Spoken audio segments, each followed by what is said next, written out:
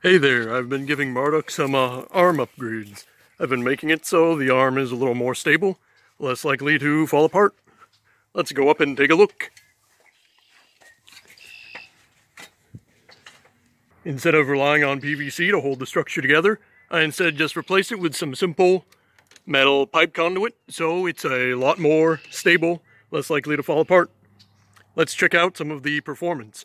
Might be a little wonky because I don't have the second cable attached.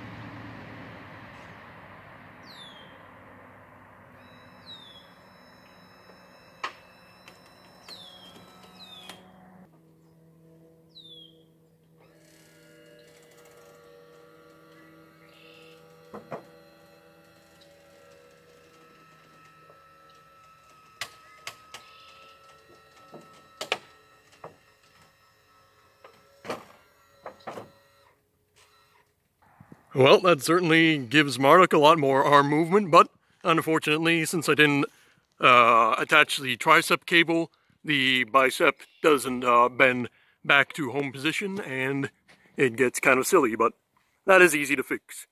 So I'm going to be doing the same thing with the other arm to give it more flexibility, and that will probably actually be it for Marduk. Then I just have to duplicate all of this stuff onto Talos, whose bottom half is over there and top half is in the garage. So if you do enjoy my content, be sure to like and subscribe, share it with others, and never underestimate the power of good support. Bye-bye.